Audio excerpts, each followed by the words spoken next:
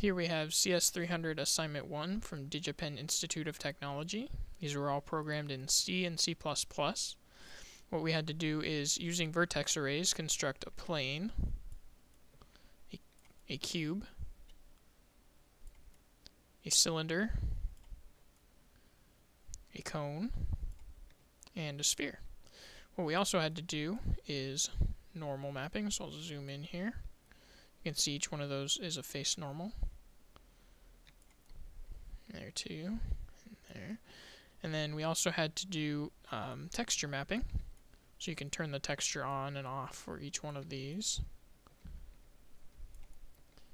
And as you can see, I'm rotating these around using the mouse. While I click, it moves, otherwise I can just move my mouse around. But you can also set it to free rotate.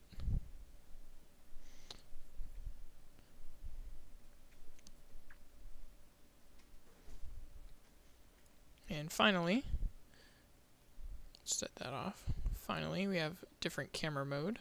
So you can toggle between first and third person. So you can see now the shape isn't always centered. See how it's off to the side now? Or I can change it back. Now it is centered. There you go.